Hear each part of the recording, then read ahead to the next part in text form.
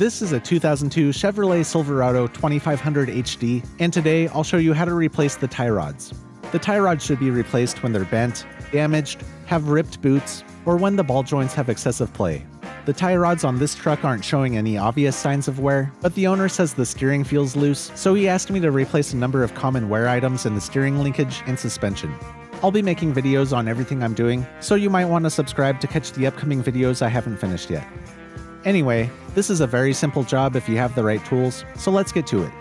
Here are the tools I used for this job. Impact wrench, torque wrench, 21mm socket, 22mm socket, 22mm wrench, 7mm wrench, large adjustable wrench, 3-pound hammer, plastic mallet, needle nose pliers, flathead screwdriver, a floor jack, and 2 jack stands. For this job I also needed a stool, a light, a creeper, rubber gloves, padded gloves, safety glasses, shop towels, a wheel chock, and a new set of tie rods. There are links in the description for everything I used. I'll start by chocking a rear wheel and lifting the front of the truck onto jack stands, but if you don't have an impact wrench, you'll want to break loose the lug nuts first.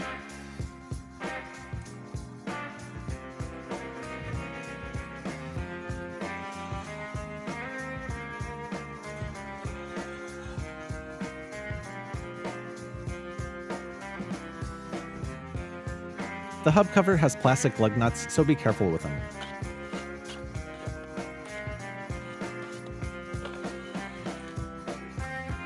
The real lug nuts are torqued to 140 foot-pounds, so I was really happy I just bought this new impact wrench.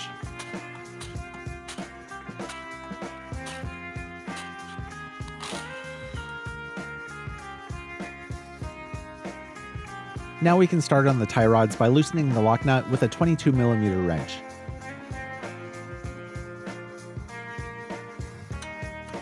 I used an impact wrench with a 21mm socket to remove this nut from the ball joint, but you might have a cotter pin to remove first. I knocked out the ball joint with a 3-pound hammer, but you could use a tie rod puller or a pickle fork. Unscrew the tie rod end, counting the number of turns so the new one can be installed to the same length.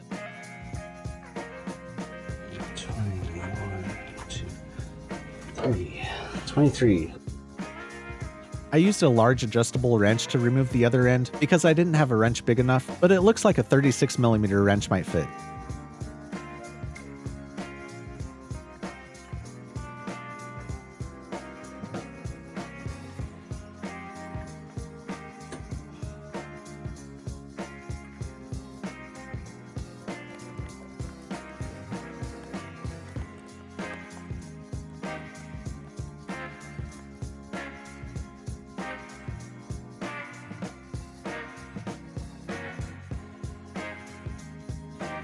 It's the same size as the old one.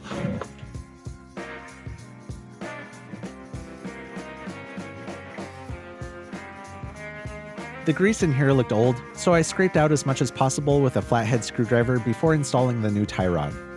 The owner of the truck said he had some grease at home that he would add later, but the new tie rods did come pre-greased from the factory.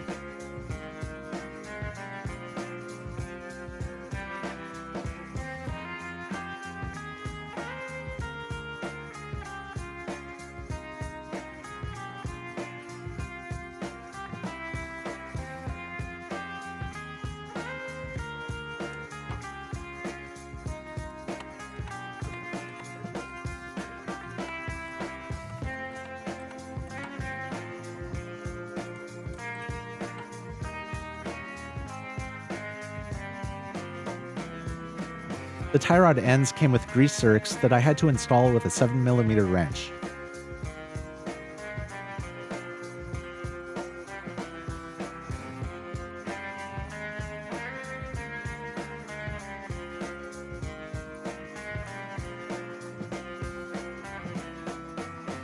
Make sure to install the lock nut before the tie rod end, and count the number of turns as you install them to match the ones you took off.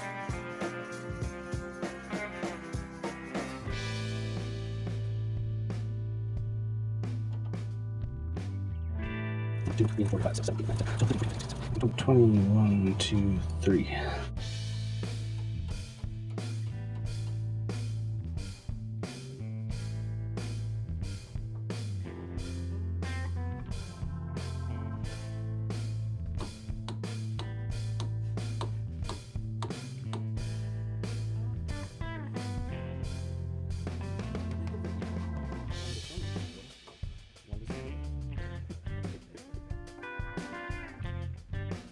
The tie rod ends also came with new castle nuts, but no cotter pins.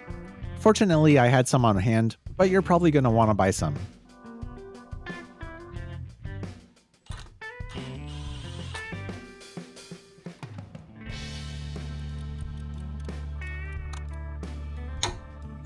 The castle nut didn't line up with the hole for the cotter pin after I torqued it, so I tightened it a little more until I could get the pin through.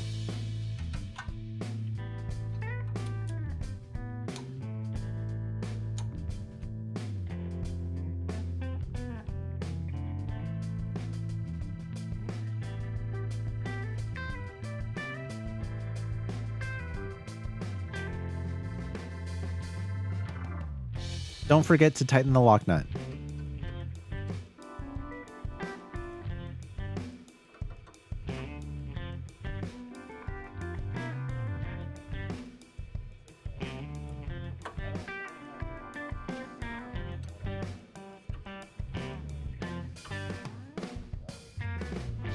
Now we can put the wheels back on and lower the truck back onto the ground.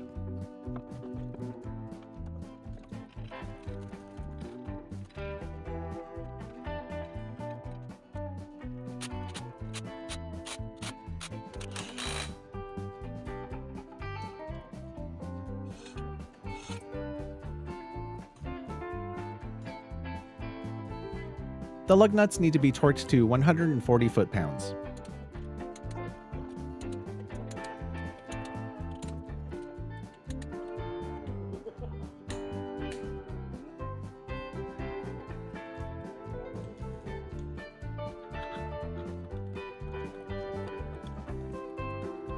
Now the truck will need a front end alignment to keep the tires from wearing unevenly, but my job here is done.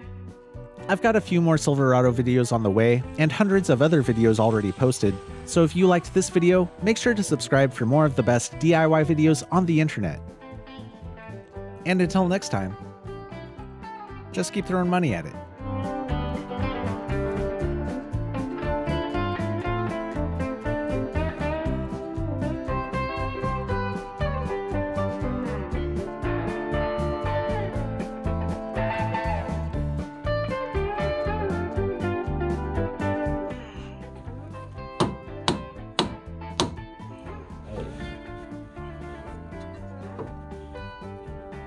It don't reach. How did they turn the wheel?